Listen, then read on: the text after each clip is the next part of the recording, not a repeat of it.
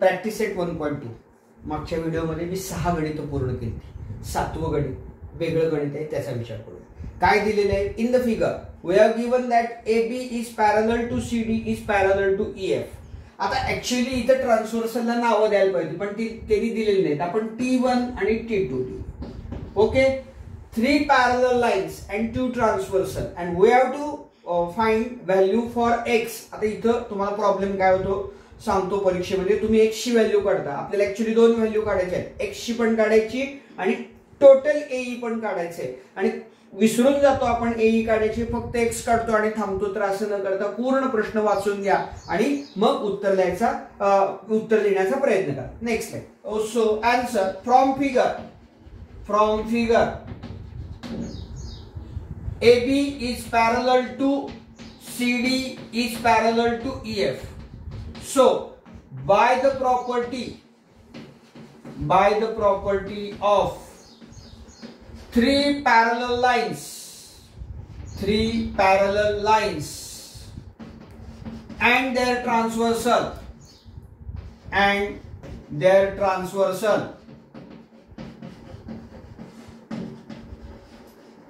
we have AC divided by CE, which is equal to BD divided by DF. By putting the values given in the equation, AC 12 divided by CE, we have to calculate, keep it as X, BD 8 and DF 4. By taking cross multiplication, X is equal to 12 into 4 divided by 8. 4 1 4, 4 2 8, 2 1 2, 2 6 12. X is equal to 6. That is your first answer. Unit, कारण आपल्याला इथे कुठेही एकक दिलेलं नाहीये, त्यामुळे units.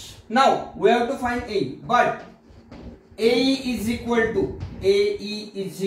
to AC plus CE A dash C dash E, which is equal to AC, that is 12, plus CE, that is X.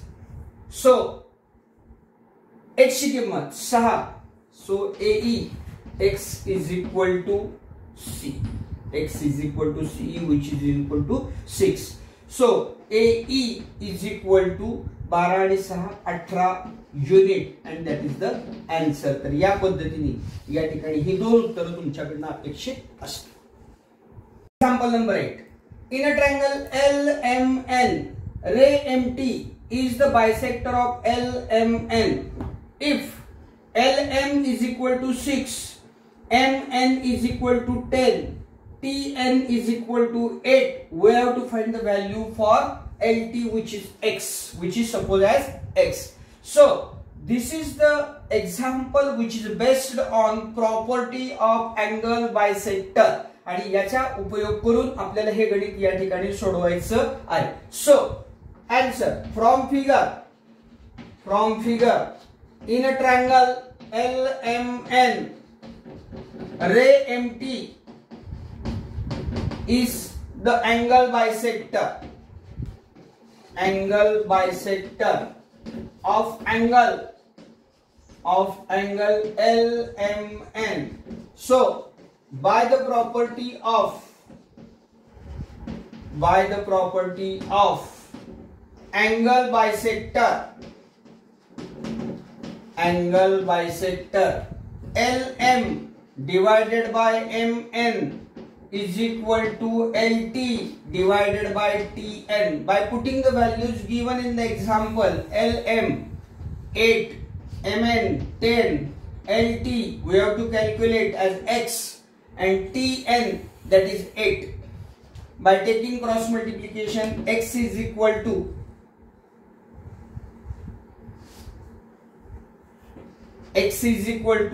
6 into 8 divided by 10, 48 भागिले 10.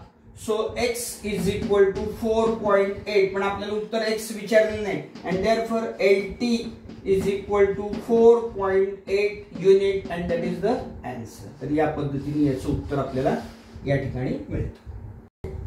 Example number 9. काय दिले बघा. In a triangle ABC, segment BD is the bisector of angle ABC. AB is equal to x, BC is equal to x plus 5, AD is equal to x minus 2, and DC is equal to x plus 2, and we have to find the value for x. So answer from figure, in a triangle ABC, segment BD is the bisector of angle ABC. So by the property of bisector AB divided by BC is equal to AD divided by DC. By putting the values x divided by x plus 5, which is equal to x minus 2 divided by x plus 2, by taking cross multiplication x in a bracket x plus 2, which is equal to x plus 5 into x minus 2.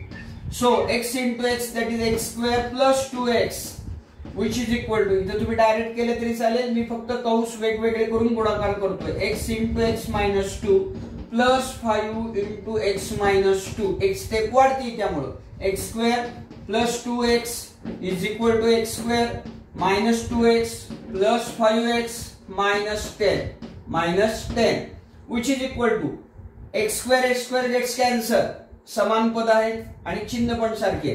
So 2x या दोन गोष्टी इकडे घेतो, वजा 2x इकडे आले की अधिक 2x झाले, आणि अधिक 5x इकडे आले की वजा 5x झाले. सो 2x अधिक 2x वजा 5x बरोबर वजा 10. वजा 5 मधून 2 गेले, वजा 3 राहिले, वजा 3 मधून परत अधिक 2x गेले, वजा x बरोबर वजा 10, आणि दोन्ही बाजूचं वजा चिन्ह कॅन्सल झाल्यामुळे x बरोबर 10, आणि हेच या ठिकाणी आपल्याला विचारलेलं आहे. आणि that is the answer for this question. Example number 10 थोडंसं मोठं एक्झाम्पल आहे म्हणून मी लिहिलेलं नाहीये, वाचतोय तुम्ही पुस्तकामध्ये. In the figure x is any point in the interior of the triangle.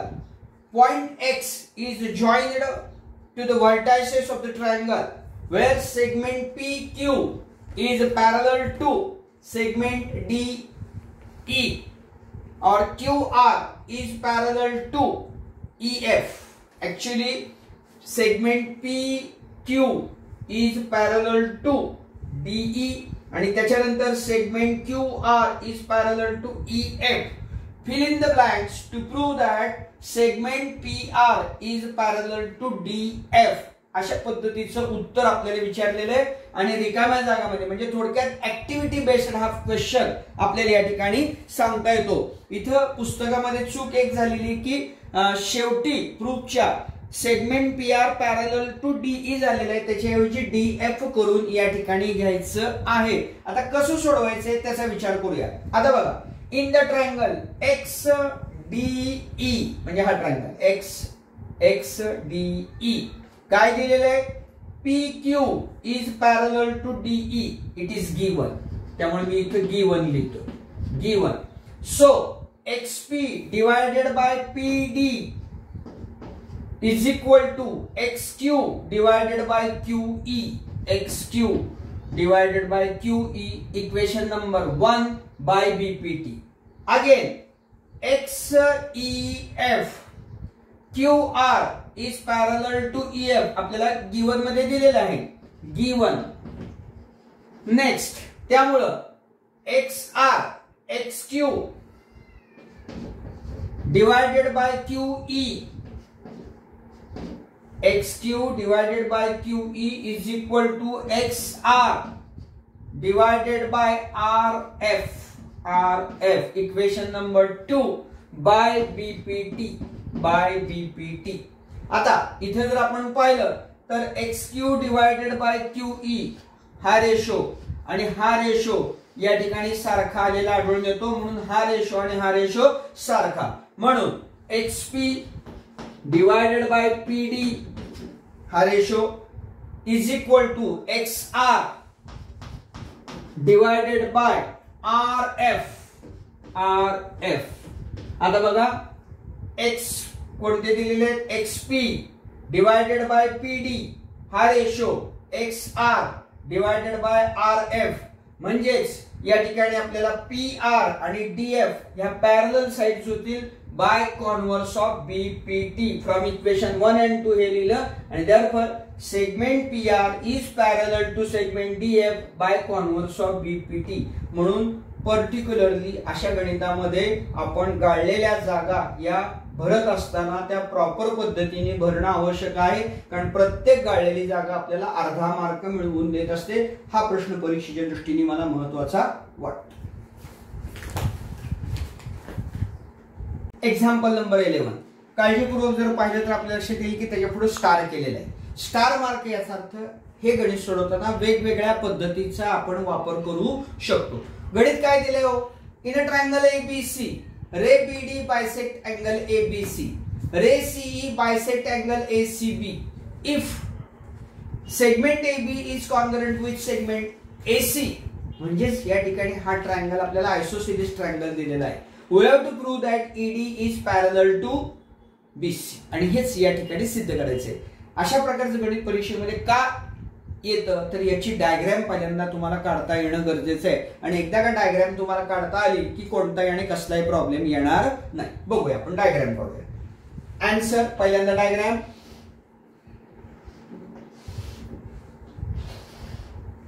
ABC triangle ABC ray BD या पद्धतीने दाखवू शकतो आपण रे BD त्यानंतर काय म्हणलेलं आहे रे BD बायसेक्ट ABC बायसेक्ट त्यामुळे दोन्ही कोण सारखे रे CE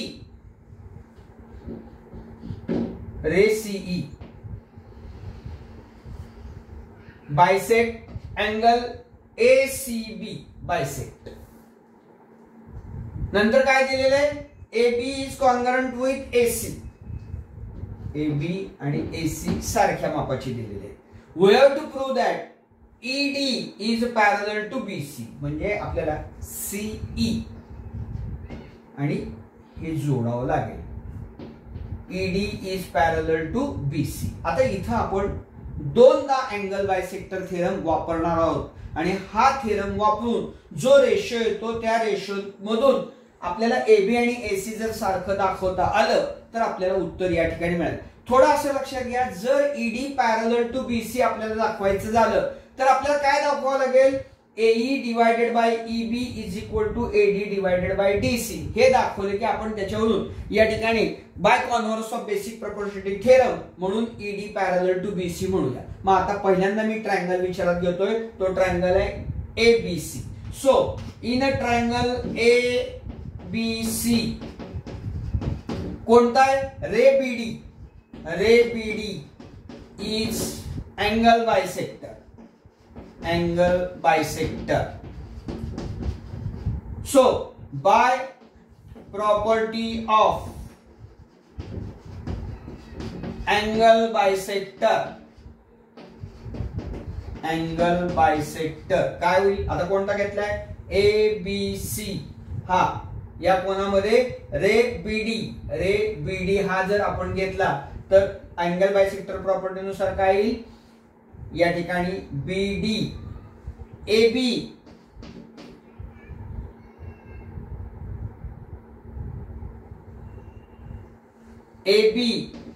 divided by BC is equal to AD divided by DC AD divided by DC equation number 1 हे कोणत्या त्रिकोणासाठी झालं ट्रायंगल ABC बायसेक्टर कोणता आहे BD आहे अशा पद्धतीने झालं दुसऱ्यासाठी आता सिमिलरली फॉर ट्रायंगल दुसरा ट्रायंगल कोणता आपण घेणार आहोत या ठिकाणी सॉरी ट्रायंगल तोच आहे ट्रायंगल ABC आणि बायसेक्टर कोणता घेणार आहोत रे CE is the angle bisector so by property of angle bisector by property of angle bisector AC divided by BC which is equal to AE divided by EB. Equation number 2. आता थोडं equation 1 आणि equation 2 कडे जर पाहिलं तर आपल्या लक्षात येईल की AB divided by BC, AC divided by BC, परंतु आपल्याला असं दिलेलं आहे की AB आणि AC ची किंमत सारखी आहे. So as given in the example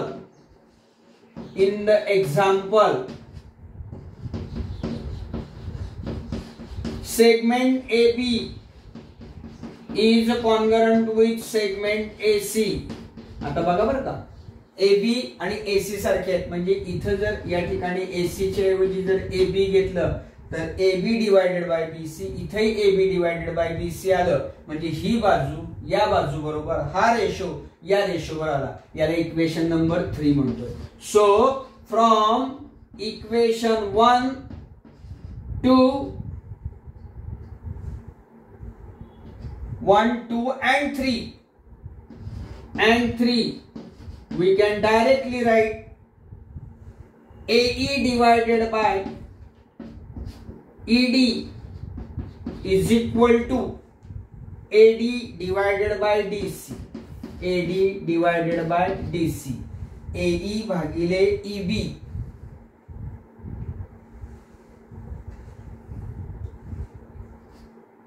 EB. AE divided by EB is equal to AD divided by DC, म्हणजेच by converse of. So by converse of BPT we can directly write segment ED is parallel to segment BC, and that is ED is parallel to BC, and that is the proof for your answer. ED parallel to BC, आणि हेच या ठिकाणी ED parallel to BC हे सिद्ध करायचे with the help of angle bisector property. अशा पद्धतीने या ठिकाणी 11व गणित पूर्ण झालं. आपला प्रॅक्टिस सेट 1.2 हा टोटल पूर्ण झालेला आहे. नेक्स्ट व्हिडिओ मध्ये आपण पुढचा भाग या ठिकाणी पाहणार आहोत. तोपर्यंत थँक्यू. बघ पुढचा भाग सिमिलर ट्रायंगल्स. ऍक्च्युअली आता कॉन्ग्रंट ट्रायंगल संबंधीची माहिती मागच्या वर्षीमध्ये तुम्ही घेतलेली आहे. आता इथे सिमिलर ट्रायंगल आपल्याला विचारात घ्यायचे, याच्या प्रॉपर्टीचा विचार करायचा. मी काय लिहिलेलं आहे फळ्यावर, 2 ट्रायंगल सिमिलर ट्रायंगल लिहिलेले आहेत. ABC नावाचं एक ट्रायंगल काढलेलं आहे, DEF 2 ट्रायंगल काढलेले आहेत. आता इथं सिमिलर असल्यामुळे यांचा शेप सारखा आहे, यांच्या ज्या डायमेन्शन्स आहेत किंवा यांचे जे अँगल्स आहेत हे टोटली वेगवेगळे आपल्याला या ठिकाणी सांगते. त्यामुळे in a triangle ABC and triangle DEF मला काय काय दिलेलं आहे. Angle A is congruent with angle D, angle B is congruent with angle E, and angle C is congruent with angle F. हे मला दिलेलं आहे. इथला आणि इथलं सारखा आहे कोण, हा आणि हा कोण सारखा आहे, हा आणि हा कोण या ठिकाणी सारखा दिलेला आहे. आणि अजून काय दिलेलं आहे, जर समजा हा रेशो घेतला AB डिवायडेड बाय DE, नंतर BC डिवायडेड बाय EF आणि AC डिवायडेड बाय DF, हे तिन्ही रेशो जर सारखे येत असतील म्हणजे एका त्रिकोणाचे 3 कोन दुसऱ्या त्रिकोणाच्या 3 संगत कोनांशी करस्पॉन्डिंग अँगलशी एकरूप आहेत आणि AB divided by DE is equal to BC divided by EF is equal to AC divided by DF, हे जर मला दिलेलं असेल तर I can say that triangle ABC and triangle DEF are similar triangles, आणि अशा पद्धतीने ही सिमिलरिटीची खूण या ठिकाणी करता येते. म्हणजे 2 ट्रायंगल लक्षात घ्या, 2 ट्रायंगल जर सिमिलर व्हायचे असतील तर एवढ्या सगळ्या कंडिशन्स असणं आवश्यक आहे. आणि पुढे जाऊन या 6 कंडिशनच्या ऐवजी कोणत्याही 3 कंडिशन्स मध्ये सुद्धा आपण ट्रायंगल एकरूप कसे दाखवू शकतो याच्या संबंधीचा विचार करणार आहोत आणि त्यालाच टेस्ट फॉर सिमिलॅरिटी असं म्हणणार आहोत. म्हणजे इथे आपण लक्षात काय घेतलं, एबीसी आणि डीईएफ हे जर 2 ट्रायंगल असतील आणि त्यांचे कोन संगत कोन करस्पॉन्डिंग अँगल्स जर एकरूप असतील आणि त्यांच्या बाजूचे रेशो हे प्रमाणात असतील तर आपल्याला सांगता येते की ते 2 ट्रायंगल हे सिमिलर आहे. म्हणजेच आता इथे चेक करताना आपण प्रत्येक वेळेला 2 similar triangle when we are going to show 2 triangles are similar then it is not necessary to fulfill all these 6 conditions. There are only 3 conditions that are required to fulfill the test for the similarity and that test we are going to study in our next part. आणि अशा पद्धतीने आपण पुढच्या भागामध्ये एक एक टेस्टचा या ठिकाणी विचार करणार आहोत. We are going to consider first test, that is AAA test, that is in long form angle test. Now here I have given ABC as one triangle, PQR is another triangle. 1-to-1 correspondence जर विचार केला तर ABC 1-to-1 correspondence to PQR मागच्या वर्षी आपण हा भाग पाहिलेला आहे.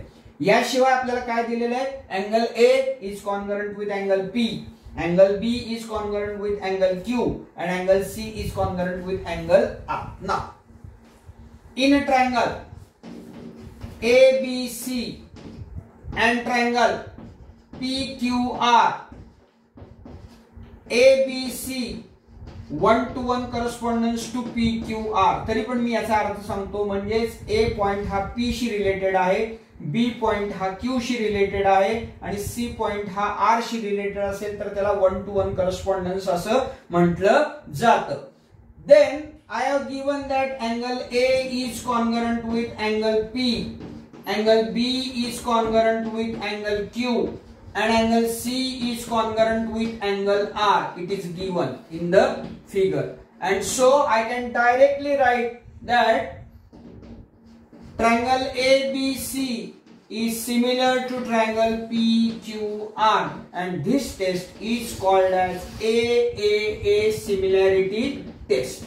AAA similarity taste. या पद्धतीने मगाशी आपण पाहिलं होतं 6 कंडिशन्स आपल्याला पाहिजे होत्या, परंतु 6 वरून आपण फक्त 3 कंडिशन जरी असतील तरी AAA या टेस्टनी हे 2 ट्रायंगल सिमिलर होऊ शकतात हे या ठिकाणी आपण प्रूव्ह केलेलं आहे. आता थोडं मागे जर आपण गेलो तर आपल्याला मागच्या वर्षी आपण एक थेरम पाहिलेला होता, सम of all angles of triangle is 180 degree. त्रिकोणाच्या 3 कोनांच्या मापाची बेरीज 180 अंश असते.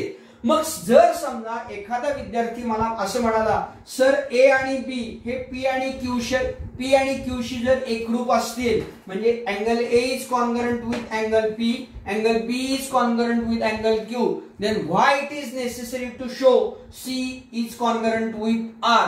कारण हा ऑटोमॅटिकली येणारच आहे, कारण त्रिकोणाच्या 3 कोनांच्या मापाची बेरीज 180 आहे. अजून क्लिअर करतो, समजा जर A चं माप 60 असेल, P चे माप 60 अंश असेल आणि B चं माप 70 अंश असेल, Q चं माप 70 असेल, कारण हे दोन्ही कोन एकरूप आहे.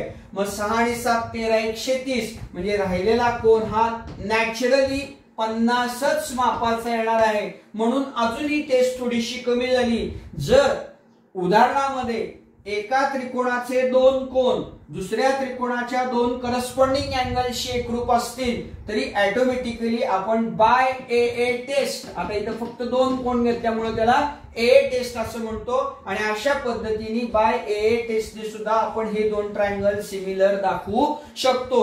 अजून कमी झालं म्हणजे it is not necessary to show all these 3 triangles R congruent, only 2 angles we have to show congruent, then it is more sufficient to show that these 2 triangles are similar by AA test. When we use 2 angles then we have to write AA test. When we use 3 angles we have to write AAA test. इथं या पूर्ण याच्यामध्ये कुठेही साइडचा विचार आपण केलेला नाही. त्यामुळं ही पूर्ण टेस्ट म्हणजे ए टेस्ट असू द्या किंवा नुसती ए टेस्ट असू द्या, इथं फक्त आणि फक्त अँगलचाच विचार आपण केलेला आहे. This means that when two angles of one triangle is congruent to two corresponding angles of another triangle, then this condition is sufficient for to show similarity of two triangles. This condition is called as A test for similarity. आणि अशा पद्धतीने एकाच taste मध्ये दोन taste या ठिकाणी आपण पाहिलेले आहेत. ए टेस्ट पण पाहिलेली आहे आणि नुसती ए टेस्ट पण पाहिलेली आहे.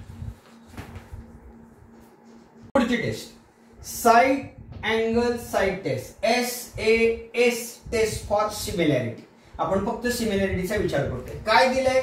KLM एक ट्रायंगल दिलेला आहे, RST दुसरा ट्रायंगल दिलेला आहे, KL एक युनिट दिलेलं आहे, LM 2 युनिट दिलेलं आहे, RS 1.5 युनिट दिलेलं आहे आणि ST 3 युनिट दिलेलं आहे. याशिवाय अँगल L आणि अँगल S हे दोन अँगल आपल्याला कॉन्ग्रुएंट अँगल दिलेले आहेत. So in a triangle KLM and triangle RST, KLM 1:1 correspondence to RST म्हणजे K हा R शी रिलेट आहे, L हा S शी आहे आणि M हा T शी आहे. काय दिलेलं आहे?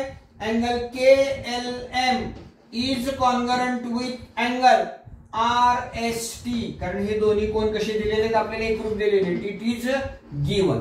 Also KL divided by RS which is equal to, KL ची किंमत किती दिली आहे आपण रेशो पाहतोय. KL ची किंमत किती दिलेली? 1 दिलेली आहे. RS ची किंमत किती दिलेली? 1.5 दिलेली आहे. बरोबर 1/1.5 हा रेशो या ठिकाणी दिलेला आहे. सिमिलरली आता कशाचा रेशो बघायचा आहे आपल्याला?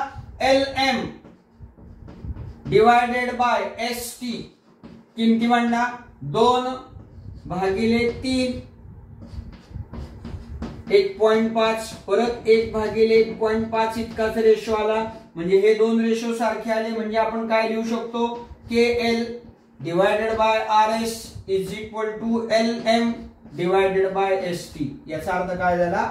ही बाजू या बाजूच्या प्रमाणात, हा कोण या कोणाशी एकरूप आणि ही बाजू जर या बाजूशी प्रमाणात असतील तर हे दोन त्रिकोण triangle KLM is similar to triangle RST by side angle side similarity test. बघा साइड साइड, अँगल अँगल आणि साइड साइड म्हणून याला SAS टेस्ट असं म्हटलं जातं. म्हणजे या टेस्ट मध्ये या दोन साइड या प्रमाणात असल्या पाहिजेत, यांचे रेशो प्रमाणात असले पाहिजेत आणि एक कोन हा या ठिकाणी एकरूप असला पाहिजे. त्यावेळेला SAS सिमिलॅरिटी टेस्ट फुलफिल झालेली आपल्याला आढळून येते. म्हणजे याच्यामध्ये दोन साइड आणि त्या दरम्यानचा कोन, एका त्रिकोणाच्या दोन साइड आणि त्या दरम्यानचा कोन, दुसऱ्या त्रिकोणाच्या दोन साइड आणि त्या दरम्यानचा संगत कोन यांच्याशी कोन एकरूप असतील आणि साइड प्रमाणात असतील तर ती टेस्ट या ठिकाणी SAS टेस्ट म्हणून ओळखली जाईल. अशा पद्धतीने AA टेस्ट, AA टेस्ट आणि SAS टेस्ट यांचा विचार केलेला आहे. एकच टेस्ट राहिली, त्याचा पण विचार आता या ठिकाणी आपण करणार आहोत. Okay, now SSS taste. आता या टेस्ट मध्ये बघा कुठेही अँगलचा या ठिकाणी अंतर्भाव होत नाही. Side side side taste for similarity. In a triangle PQR and a triangle XYZ, PQR 1:1 correspondence to XYZ म्हणजे P हा X शी, Q हा Y शी आणि R हा Z शी जर या ठिकाणी करस्पॉन्डन्स दाखवत असेल आणि जर PQ डिवायडेड बाय XY बरोबर QR डिवायडेड बाय YZ बरोबर PR डिवायडेड बाय XZ हे रेशो जर सारखे येत असतील तर we can say that triangle PQR is similar to triangle XYZ by SSS similarity taste. आणि अशा पद्धतीने या ठिकाणी आपल्याला, आता तुम्ही म्हणाल सर हे कसं काय काढलं, हे काढता येऊ शकतं. कसं, जर समजा PQ बरोबर 1 घेतलं, QR बरोबर 2 घेतलं आणि PR बरोबर 3 घेतलं, त्याच पद्धतीने XY बरोबर या ठिकाणी 2 घेतलं, त्यानंतर YZ बरोबर 4 घेतलं आणि या ठिकाणी XZ बरोबर 6 घेतलं आणि या प्रत्येकाचा रेशो जर आपण काढला, for example PQ divided by काय दिलेलं आहे, XY. PQ ची किंमत 1, XY ची किंमत 2, याला इक्वेशन 1 म्हणलं. त्यानंतर QR divided by YZ, QR ची किंमत 2, YZ ची किंमत 4, 1/2, इक्वेशन नंबर 2 म्हणलं. आणि final PR divided by XZ which is equal to 3 divided by 6 is also 1/2. आणि यावरून आपण म्हणू शकतो, म्हणजे मी इथे किमती जरी दिल्या नाही तरी डायरेक्ट जरी लिहिलं असलं तरी या किमती घेऊन आपण या ठिकाणी दाखवू शकतो. इथं कुठेही अँगलचा समावेश येत नाही.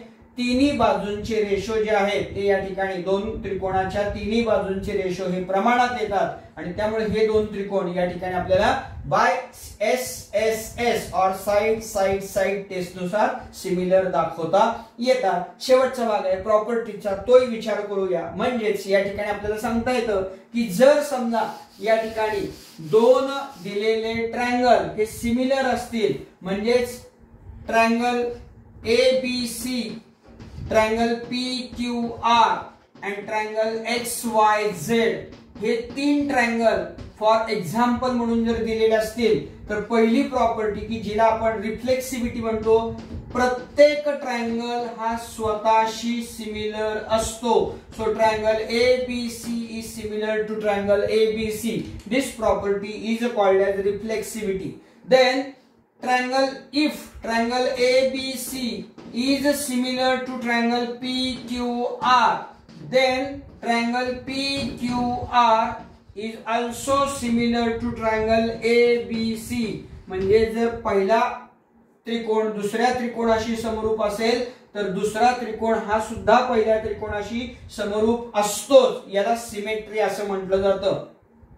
आणि जर triangle ABC is similar to triangle PQR आणि या ठिकाणी आपल्याला जर समजा ट्रायंगल PQR हा जर सिमिलर या ठिकाणी XYZ ची असेल, म्हणजे पहिला ट्रायंगल दुसऱ्याशी सिमिलर, दुसरा तिसऱ्याशी असेल, तर triangle ABC is similar to triangle XYZ आणि याला ट्रान्सिटिव्हिटी असं म्हटलं जातं. आणि अशा पद्धतीने या ठिकाणी रिफ्लेक्सिव्हिटी पहिली प्रॉपर्टी, नंतर दुसरी प्रॉपर्टी सिमेट्री आणि तिसरी प्रॉपर्टी ट्रान्सिटिव्हिटी, या तीन प्रॉपर्टी या ठिकाणी आपल्याला महत्त्वाचे आहेत. पुढे गेल्यानंतर या ट्रान्सिटिव्हिटी प्रॉपर्टीचा उपयोग आपल्याला करायचा आहे आणि अशा पद्धतीने 3-4 taste, AAA taste, AA taste, SAS taste आणि SSS सिमिलॅरिटी टेस्ट आणि या तीन प्रॉपर्टी यांचा विचार आपण या ठिकाणी केलेला आहे.